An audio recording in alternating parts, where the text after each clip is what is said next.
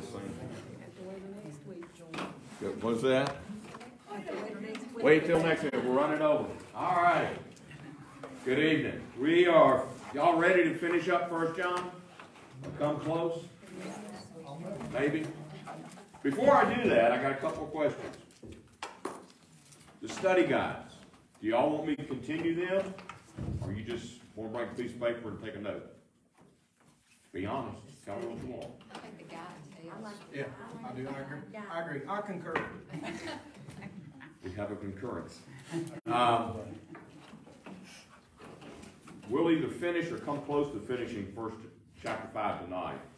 When I finish that, we'll do 2 John, then 3 John. And since we're doing all of John's writings, I figured, why not do the Gospel of John?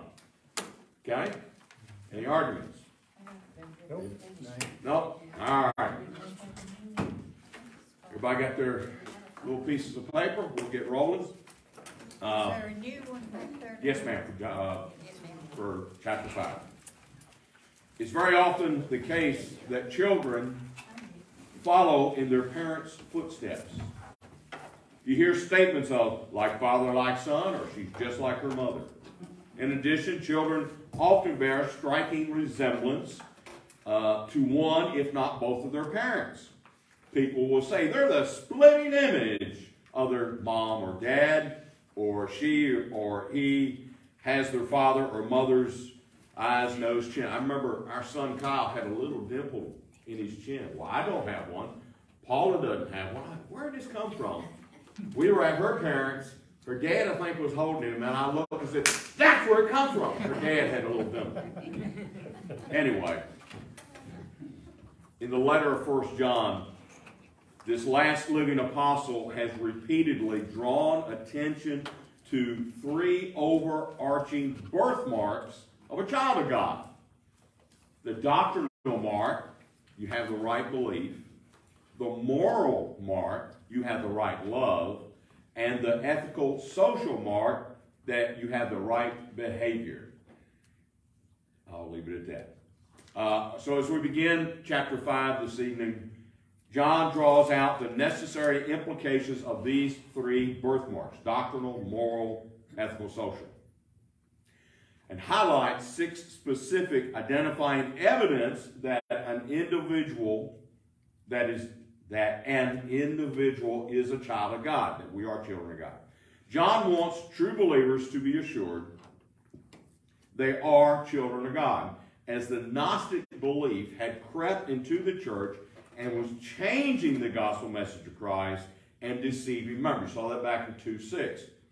John writes to provide for all believers, including us today, rock-solid assurance that they have been born again, that they belong to Jesus, and that they can enjoy right now the gift of eternal life. He writes in 5:13, know you have eternal life. Did you know you have eternal life? You're not going to gain eternal life.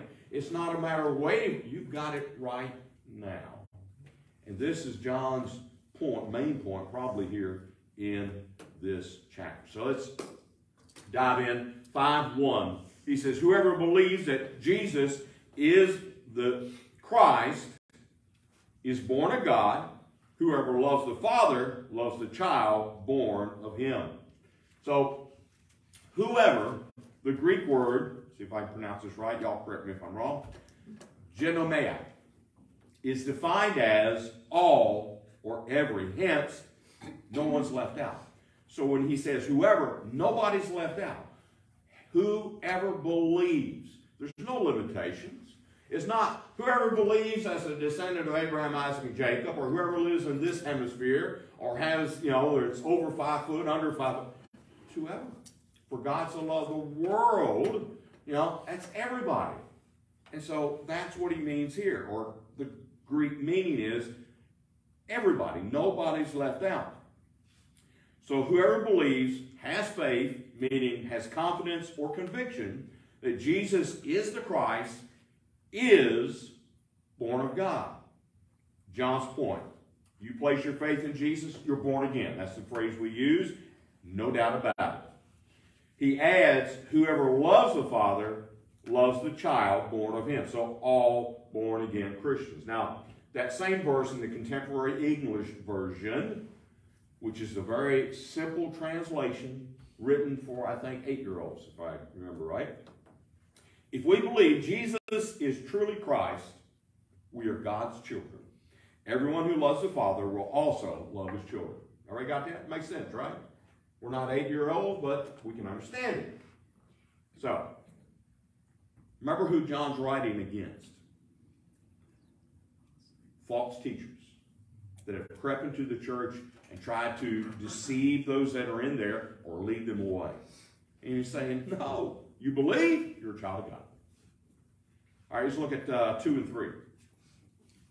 By this, he says, we know. Now, you're going to see a lot of no's in this chapter. Not N-O, but K-N-O-W.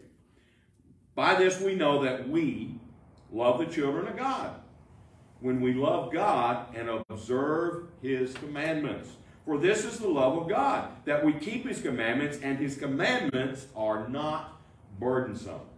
By this, what's the this? What's the this that he's talking about in that verse? Is it? We believe that Jesus is the... It's going back to verse 1. The this is, whoever believes that Jesus is the Christ, you're born again. You love the Father, you love everybody else. So by that fact is what he's saying. By this, we are all born again children of God. By that. So what are we as believers, what are we to know? I don't remember reading that, but I mean, it's true. God's commandments. We are to know God's commandments, and that love, we are to love other children of God because we love God and observe his commandments. Okay? So John writes, this is the love of God. What is God's love? Or what is the love of God? What is the love of God according to what John just wrote in those 2 verses? We love the children of God. Okay? We love God, And observe his commandments. I had about 3 voices at once. Sorry. I know I have 2 ears, but I can't hear but one at a time. Who said what? Obey his commandments. His commandments. Yeah. You look there, verse 2. We know that we love the children of God when we love God and observe his commandments. This is the love of God, that we keep his commandments. Are his commandments burdensome, heavy, troublesome, oppressive, difficult, worrisome? Are they? No. Why not? Why aren't they burdensome? We wouldn't be able to hold to them. Some people would say they are. If you love God, you shouldn't be. Shouldn't be. Pretty simple to understand. Okay. Does the world agree with them today? Very few. Remember, Jesus says, my yoke is not heavy. What's a yoke? Anybody know? Some of you farmers? What's a yoke? Like a collar. It yoked 2 animals side by side.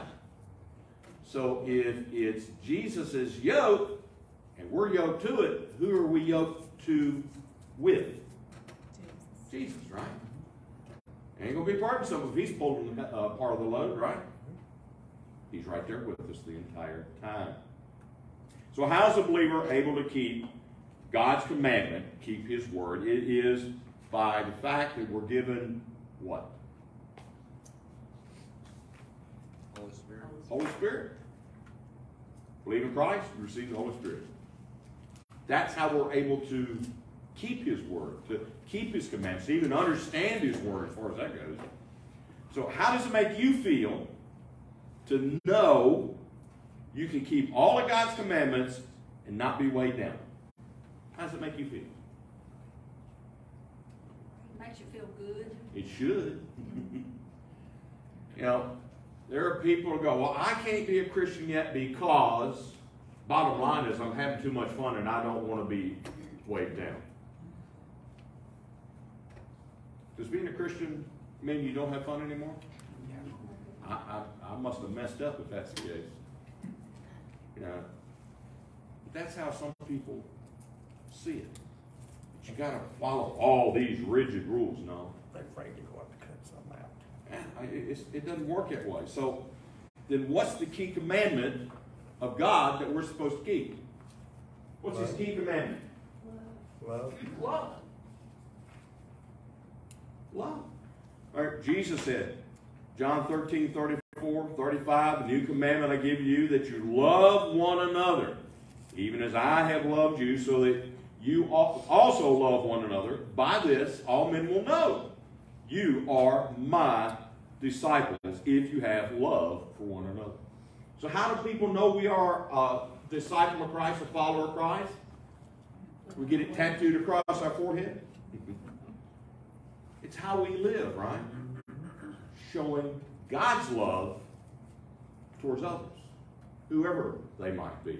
Then we see in 1 John 4, verse 7, Beloved, let us love one another, for love is from God, and everyone who loves is born of God and knows God. So we're born again. We know God, therefore we're to love. Because that's the commandment. Remember, Jesus said when asked, what's the first greatest commandment? Love who first? Love who second? If you do those two things, the way God loves us or Christ loves us, you're not going to break any of the 10 commandments, will we? No. We'll keep them all just fine. All right, let's look at verse 4. For whatever is born of God overcomes the world. This is the victory that has overcome the world, our faith. Overcome is understood as to conquer or to prevail. So you are born of God, you prevail, you overcome the world. The victory that has helped us to prevail, to conquer the world, is our faith. So we're to understand this, that it's a habit that one has that enables us to overcome the world by faith. Remember back when he was talking, he says it was the practice, the habitual habit that you practice this or you practice that. You practice being angry. You practice being a drunkard. You practice deceiving people. Instead of making a habit of living with God's loving you and loving others because you know the love of God. It's the habit that we make. The world, some scholars say John is speaking of the false teachings of the Antichrist who suggest Jesus is not the Son of God and did not come in the flesh. Hence what society says is pushed on us. Society trying to push anything on us today? No? What's society trying to push on us? Gay marriages, all their sins. Sin. Yeah, we could just sum it up that way. Society says accept this sin. And if you speak out against it, they attack you. Yep. Which is why you got believers that do this. Well, it's not affecting me. You know one of the greatest sins? Sin of silence. We say nothing. I forget where it is. I think it's in Paul's writings. He says, if you say nothing, you're agreeing with it. There's a lot of churches out there, pastors included, that are saying nothing. They're agreeing with what society's trying to push on us. They'll answer for it. We'll all answer for our actions.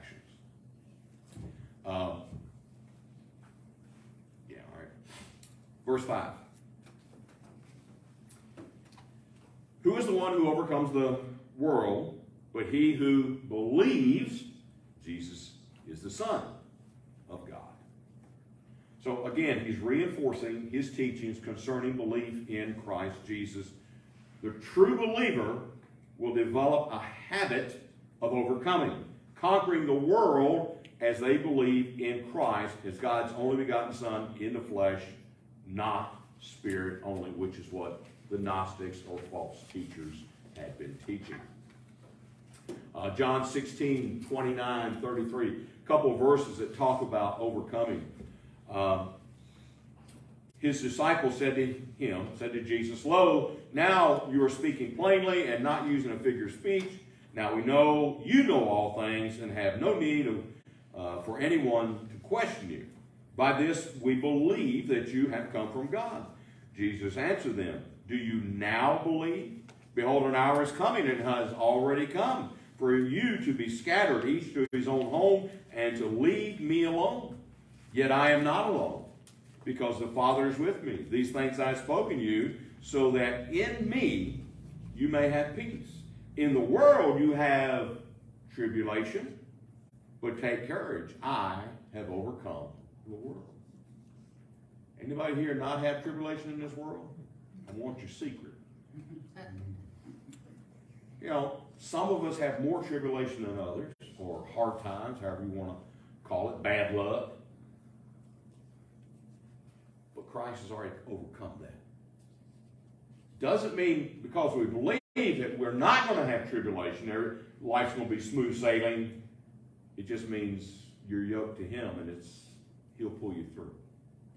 Romans 12:21. Do not be overcome by evil, but overcome evil with good. The world will say, I'm going to get even, right? Eye for an eye, tooth for a tooth. That might be one scripture that some people who haven't set foot in church their entire life might know. Because they want to get even. They want to get ahead. They want to get whatever will make them feel better and do better for them. Do good. We're to do good, whatever they may do. And in 1 John 12, 13, 14, John says, I'm writing to you, fathers, because you know him who has been from the beginning. I'm writing to you, young men, because you have overcome the evil one. I have written to you, children, because you know the Father. I've written to you, fathers, because you know him who has been from the beginning. And I have written to you, young men, because you are strong, and the word of God abides in you, and you have overcome the evil one. How do we overcome? By faith. It's not a matter of, well, if I go to the gym and work out and build up muscles, I can... No. We can't do it. Jesus has already done it for us. You look at verse 6. This is the one, well, not Christ now, who came by water and blood, Jesus Christ, not with water only, but with water and with blood. It is the Spirit, notice that's capitalized, reference to the Holy Spirit, who testifies, because the Spirit is truth. Water is a reference to when Jesus began his ministry, when he was baptized by John the Baptist in the Jordan River. Blood is when Jesus ended his earthly ministry with his shed blood at the crucifixion. Cerinthus lived from 50 to 100 AD and was an early Gnostic. He denied that the supreme God made the physical world. In Cerinthus' interpretation, the Christ, only in spirit form, descended upon Jesus at baptism, guided him in mystery and the performing of miracles, but left him, or directly before, the crucifixion. This is one thing he taught. He was a false teacher. He's saying Jesus was just a regular human being that came to John the Baptist, and when he's baptized, remember John says, I see a dove coming down from heaven and descended. Well, the Holy Spirit came. And at that moment, Jesus was possessed, for lack of a better word, by the Holy Spirit. And that's what enabled him to heal people and do the miracles that he did. But before he died on the cross, the Spirit left him. Sound good? It wasn't really God in human form, was it? And God would not have really known what it's like to be a human so that he could relate to us. Early Christian tradition described Cerinthus as a contemporary to and an opponent of John the Evangelist, who wrote 1 John and 2 John and 3 John, to warn the less mature in faith and doctrine about the changes that Cerinthus was making to the original and only gospel. According to the early Christian sources, the Apostle John wrote his gospel specifically to refute the teachings of Cerinthus. You know, Matthew, Mark, and Luke, the Gospels of Matthew, Mark, and Luke, they were all written like within about a 20-year time period. Like from about, I'll say 60s, 70s AD. Well, John didn't write his till like 20 years later, around 90 AD. And John is written in a different aspect or a different viewpoint than Matthew, Mark, and Luke. He focuses more on really the last week of Christ's life, where they focus on his entire ministry. Because this is why he's writing. Because false teaching has already crept into the church within less than 20 years. And he's arguing against it. 7 and 8.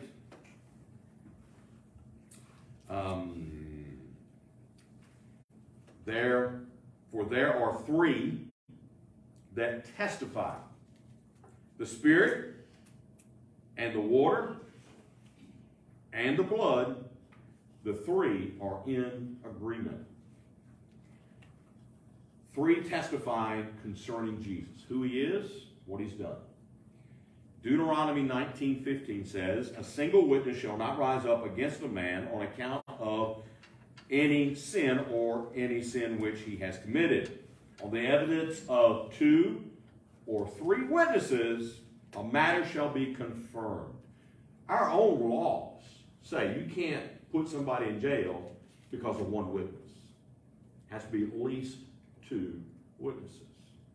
You know where our laws are based off of, don't you? The Bible. People might argue that. So, there are 3 witnesses. John says there's the Holy Spirit, testifies. There's water, baptism, a symbolic cleansing as of sin that John was doing. It was a part of the Jewish custom, what John was doing, water baptism, to kind of a purification, to where people say, you know what, I've been sinning, I need to be cleansed, to be purified. And so they would, John's down there, come on down, and he was saying, repent. Repent means change your direction and agree with God. And so he was convicting people, and they were being purified, cleansed for whatever's next. And essentially, when we baptize somebody, it's kind of the same thing. It's a restart, you can say, or where we're saying we're born again because we've been cleansed, washed. And the third is the blood. Jesus shed his blood with the thorns, the scourging, and on the cross. He entered the tabernacle of God in heaven to be the propitiation to appease the wrath of God for all who believe. All 3 are in agreement concerning Christ. Do you agree or do you disagree? All right, good. I didn't want to have any arguments tonight. I just look at verse 9 and 10. If we receive the testimony of men, the testimony of God is greater. For the testimony of God is this, that he has testified concerning his Son. The one who believes in the Son of God has the testimony in himself. The one who does not believe God has made him, God, a liar, because he's not believed in the testimony that God has given concerning his Son. All right, so who has the greater testimony? God or man? And why? Who has a greater testimony? Why? He's omnipotent. Omnipotent.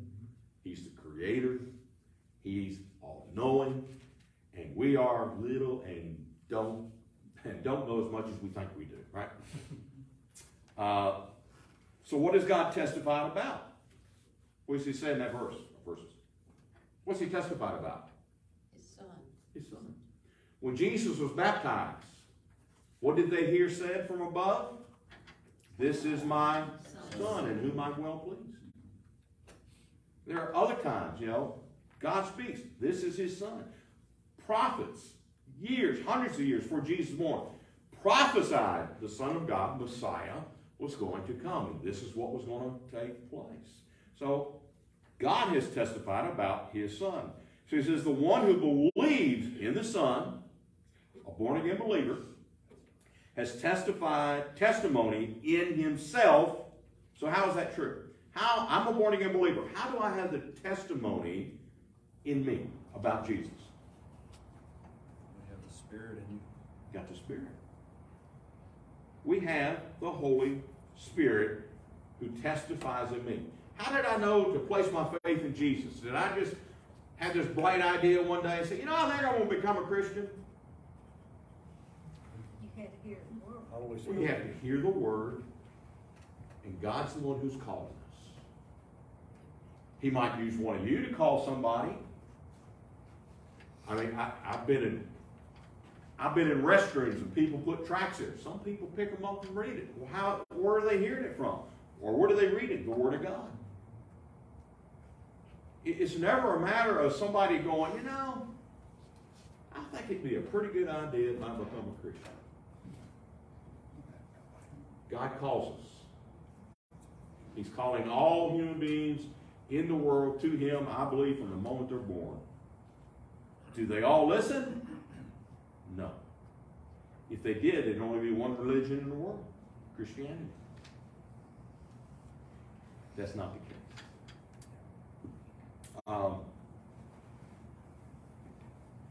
John 16, 7 and 8 says, but I tell you the truth, it is to your advantage that I go away. This is Jesus talking. For if I do not go away, the Helper, referring to the Holy Spirit, will not come to you. But if I go, I'll send him to you. And he, when he comes, will convict the world concerning sin, righteousness, and judgment. Is the Holy Spirit convicting the world today of sin, righteousness, and judgment? Yes? No? Yes. Are people paying attention? No. Yeah, some are, but the most, I would say, are not. And I would say most because Islam, Mormonism, Jehovah's Witness, Buddhism, there's Shintoism, there's Lord knows what-ism that are out there, that are belief systems that people are 100% into. But God still calls them out. God still calls them out. That's why we got missionaries, some that we're supporting in other parts of the world. They're sharing the gospel. John 16, 14. This is the New Living Translation. It says, he will bring me glory by testifying to you whatever he receives from me. So Jesus talking about the Holy Spirit. He will bring glory to Jesus by testifying to us whatever he receives from Christ. How do we hear about Christ? Well, we read. But the Holy Spirit is what pushes or gives us that urge to read. The Holy Spirit is what will help us understand a passage. You ever read a passage, let's say 6 times, and the first 5 times you scratch your head and you move on, and 6 times the light bulb goes on? Or maybe you're like me, it takes about 60 times and then the light bulb goes on? The Holy Spirit will reveal to us when we need it. When we need it. Now John adds, the one who does not believe God has made God a liar, because he has not believed God sent his only begotten Son, Jesus, into the world in the flesh. Again, fighting Gnosticism. Gnostics said Jesus came only in the spirit. So if somebody says, oh, he only came in the spirit, not in the flesh, you're calling God a liar. Matthew 10:33, whoever denies me before men, I will also deny him before my Father who is in heaven. You ever denied Jesus? I bet you have. I know I have. The thing that we have is, God, I messed up. Forgive me. God says, forgiven and forgotten. It's those who continue to deny. Titus 1:16, they profess to know God, but by their deeds they deny him, being detestable, disobedient, and worthless for any good deed. Oops. They profess to know God, but they don't live life like they know God. Know anybody like it? I don't need to know. There's only one unforgivable sin. You know what it is? To deny the Holy Spirit. Mark 3:28-30. Jesus says, truly I say to you, all sins will be forgiven the sons of men, and whatever blasphemies they utter, but whoever blasphemes, which is to speak against, curse, swear, against, oppose the Holy Spirit, never has forgiveness, but is guilty of an eternal sin. Why is that the unforgivable sin? To go against the Holy Spirit. Because the Spirit can never enter you. Who calls us to God? To Christ. So if you oppose or deny the Holy Spirit, are you going to get saved? Are you going to become born again? That's the only unforgivable sin. Make sense? Makes sense, but I've always heard deny God was the unforgivable sin. Well, that's, yes. You're denying God. You're denying the Holy Spirit. You don't believe. That's the unforgivable sin. To deny God, to deny the Holy Spirit. Because it's the Holy Spirit that is calling us to God, to accept Christ. But you say, I'm not going to listen.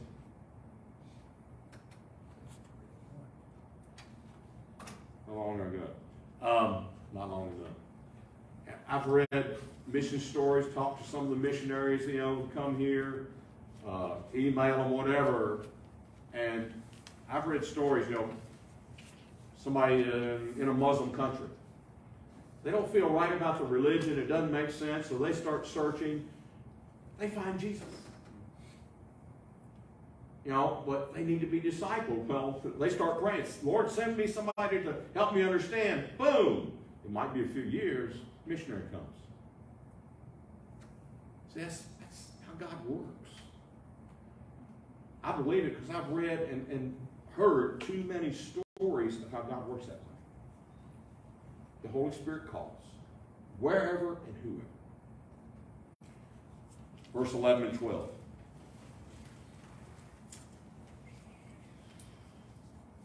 And the testimony is this, that God has given us eternal life, and this life is in His Son.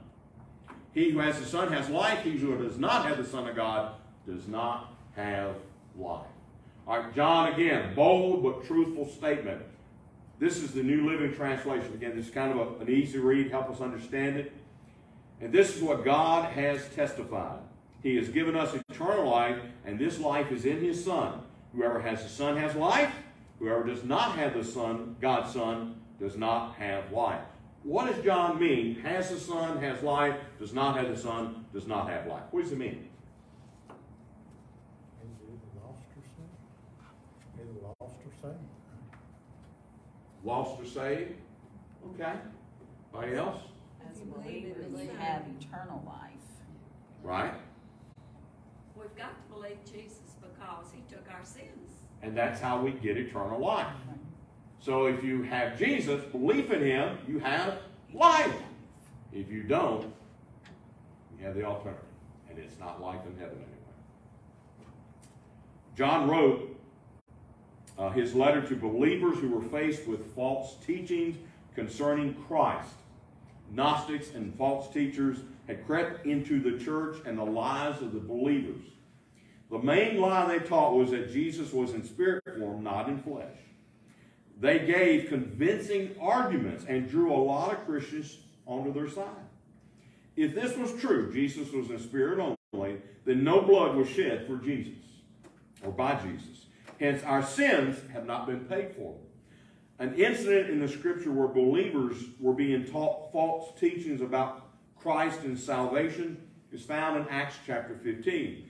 Jewish believers came up from Jerusalem to Antioch and convincingly taught, or I should say deceived, believers there. And that's where Paul and Barnabas were. And they were teaching the church there. And they said, unless you're circumcised, according to the custom of Moses, you cannot be saved. So they were adding to the gospel. Well, that's what these Gnostics and other false teachers are doing. They're adding to the gospel, or they're taking away from the gospel. They're changing it. Only takes a hair to change by it, and it's not the original. It's not the truth. It's their truth. So, what do we need to do to be saved? Believe on the Lord Accept Jesus Jesus Christ. is our Savior. Accept the Lord as your Savior. Believe in Christ. Accept Him as your Lord and Savior. In his closing remarks, John presents 5 statements that every believer can know and be certain of, that Christianity is not and I hope so faith, or I think so faith, but I know so faith. First one is, I know that we can have eternal life. Verse 13. These things I've written to you who believe in the name of the Son of God, so that you may know you have eternal life. Not gaining it, it's down the road, but you have eternal life. So here we have why John wrote his letter, and he's writing to say what they are to know. Not guess at, not hope for.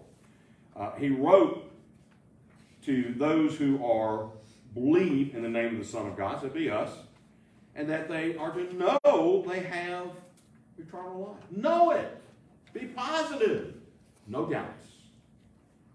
14 through 17. This is his second no, is we can know God answers prayers. So look at verse 14, if I can find it. This is a confidence which we have before Him, that if we ask anything according to His will, He hears us. And if we know that He hears us in whatever we ask, we know we have the request which we have asked from Him. If anyone sees his brother committing a sin not leading to death, he shall ask, and God will for him to give life. Wait a minute, I missed something here. Back up, 15. If we know that He hears us in whatever we ask, and we know that we have the request which we have asked from Him, if anyone sees his brother committing a sin not leading to death, he shall ask, and God will for him give life to those who commit sin not leading to death. There is a sin leading to death. I do not say that he should make a prayer request for this. All unrighteousness is sin, and there is a sin not leading to death. All right. All believers can be confident that God hears their prayers and will answer them so long as we do what? Seek God's will. Partly right. You seek His will, but you ask according to His will. Just wording. So if I say, okay, God, I want a brand new Mercedes-Benz. It's His will. Good one. Will it be His will? You know, and somebody brings me a 10-year-old 300,000 Volkswagen Beetle. Congratulations. I get the car, right? Yeah, that's what happens this week. But it's not what I want. God's will is, I need a new car or another car, but it may not be exactly what I want. You know, we get angry. God, that person cut me off. May they be in an accident. Is that asking according to God's will? Probably not. God will take care of them one way or the other. They might meet their maker sooner than later like that. So how does a believer know what God's will is so he can ask accordingly? How do we know what God's will is? His word. Read his word. Pray. Fellowship with other believers. And listen. You know, prayer is a two-way street. It's never meant to be, okay, God, here's my prayer list. A, B, C, D, E, F, G. Okay, in Jesus' name, amen. Stop and listen. Read his word and listen. Take a deep breath. Yes, God. What are some things that we are not to ask God, and what are some things we can ask God for according to his will? So what are some things we are not to ask for? Oh, come on, they should just pop right. Riches. Riches. There you go. Wealth. What else? Man, y'all sleep? Y'all out there? I would say selfish desires. Possessions. Power. So what are some things we are to ask for? Wisdom. Wisdom. Godly wisdom. Not earthly wisdom. There's a difference. Forgiveness. Forgiveness. Healing. Say it again. Healing. Healing. Sure. Meet our needs. Not our wants. Guidance. How about salvation for somebody else? Yes. That's what God's will is. In verses 16 and 17, John speaks about a sin leading to death. I believe John is speaking about spiritual death, not physical. First, he speaks about a brother, believer, committing sin. We are to pray. We're to ask God for their restoration. All believers are believers. Nothing can take away their salvation.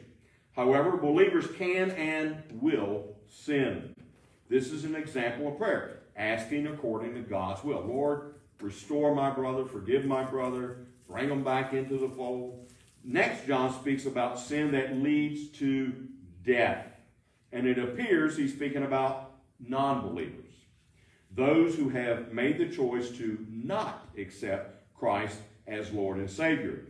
They are not brothers in Christ.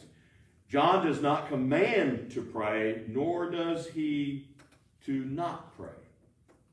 His point is, there are those who refuse to accept Christ, and their sin may be a specifically dead sin, such as driving down the highway at 150 miles an hour.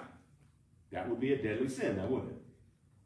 Or blasphemy against the Holy Spirit, denial of the Holy Spirit, or that of rejecting the gospel and rejecting Christ. These are sins that lead to spiritual death, separation from God forever. Yes, we can and we should pray for their salvation, but we should pray for the believers who've gone astray more so. Keep the body together. How much more a minute? Too much? Let's stop there and we'll pick it up at verse 18 next week. That way I